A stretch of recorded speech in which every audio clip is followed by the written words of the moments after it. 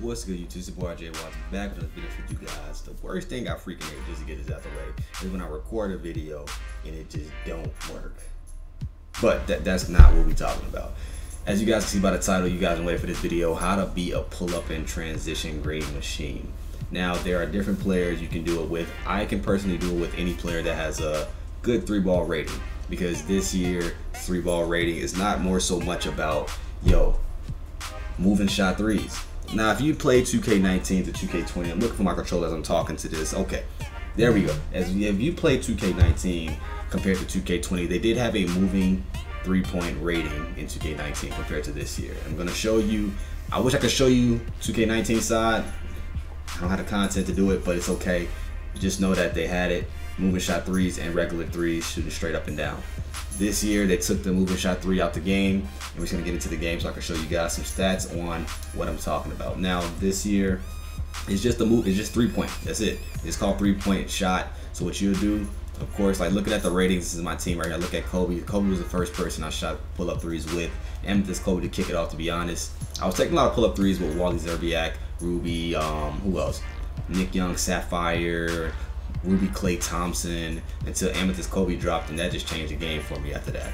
So looking at the 3-point rating, it's 89, meaning that 89 3-point shot, that means his moving shot 3 is an 89. There's no separating the differences between the two. I get that question a lot in my Twitch, but there you go, that's the answer. There's no separating those two, meaning that any person that has a high 3-point rating, you can take a pull-up 3, you can grade it on a consistent basis. And I'm gonna try to show you as much as I can by saying how to do it. The only difference is you have Xbox and PS4. The latency is different between both the consoles. I play both consoles, so I know the differences of the latencies. Now, the one thing is you want to do is, I'll say, take yourself into freestyle. A lot of people say, do you practice pull-up threes? I really don't practice pull-up threes in freestyle, but I'm telling you guys, this is how you can get better at it. I really just take my shots in game. That's how I really start practicing. Just do it in game. If I miss, I miss. Do it the next time and complete it, hit a green until I'm consistent on it. But if you want to do real training and real practice, you do go to freestyle and you take these shots. So I'm just going to show you out the gate what I'll do. I'll go to the half-court line. You know what I'm saying? You can turn on the hot zone just to see where you at. You can take a pull-up 3 out the gate. Just run up the court. You know what I'm saying? Just shoot no shots. But what I'll do is I'll go half-court line. I like doing it from the pass. Kick the pass, taking the shot until I hit it. Now, the one thing is, for my purpose, the reason why I like having a point guard with Hall of Fame dimer is for this specific reason. After every rebound, I pass to my point guard and kick it up the court ASAP. So what you want to do is, there are like 2 to 3 different animations when it comes to the pull-up 3 transitions that you want to recognize. So that one right there was like, he's moving to the right. He's moving to the right and he's taking that 3-ball like that. You see how he twists his body a little bit? Now another one is going straight up and down. Where you see how that's pretty much how he goes, straight up and down. Like, he'll change his body and go up. That's just how his pull-up is. Different players will have different type of pull-up jumpers. That's a straight up and down 3-ball pull-up right there. Now we're gonna try one going to the left. Now you see how he sidesteps to the left. So you see how when you go to the right, he twists his body to the right. When you go straight up and down, he goes straight up and down, shooting it straight forward. And when he goes to the left, he takes a little gather hop step, twists his body to the left, but still shoots that shot, and you're able to green that. Now 9 times out of 10, each different player, I should say, has 2 to 3 different type of transition pull-ups because of their jumper. So that's AK's jumper. Now I'm going to show you Magic's. Now I know you guys are like, why are you showing me Magic? Because like I told you before, if you got a 3-ball, I can do it, right? So with Magic, I have to get some space because Magic takes a gather step. He takes a wide gather step. You got to pass it early to Magic, and it's quick. See how Magic's pull-up jumper is quick. So at the end of the day, that was late for that purpose reason. That's a money. Boom. It's right there. That's his pull-up straight up and down. Now let's try going to the right. Now you see how his is a little bit different. You know, he gathers to the right, but he goes up. So we're gonna try it again. That ball's in the way. Right, pick it up. Oh, here we go. Just keep taking them till you green. When you keep taking them till you green, bro, that's how you get better. Simple. Green, simple. Boom. So we hit that one. Now let's do it going to the left.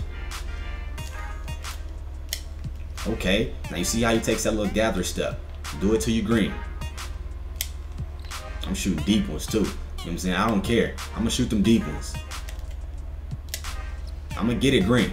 Trust me. This is how you get better. Simple as that. Green. Simple as that. You just want to find out until you green. When you green, Keep going consistently. When you do it more, you do it better. So that's Magic's jumper. Now let's try the famous Kobe, infamous Kobe. You guys always like seeing me shoot with Kobe, right? And the next video what I'm gonna post is pretty much gonna be what are the best players that I like having on my wings to take those pull-up and transition threes as well. All right, so I'm gonna show you guys some shots with Kobe.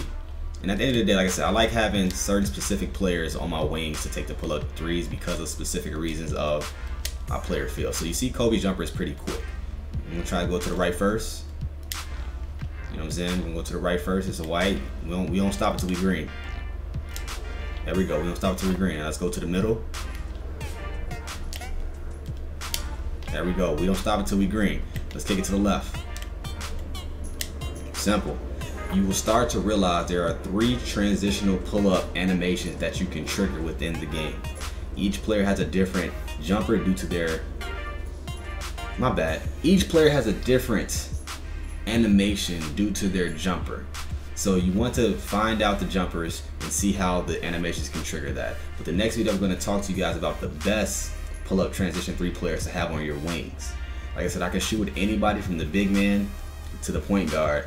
It's just, I like taking my pull-up jumpers a lot with the wings, and I like to play chess with people. When I mean by say play chess is people are gonna start noticing I take a lot of pull-up threes with the wings. So that's when I hit them with taking a pull-up three with a power forward or take a pull-up three with the center because they're not expecting it.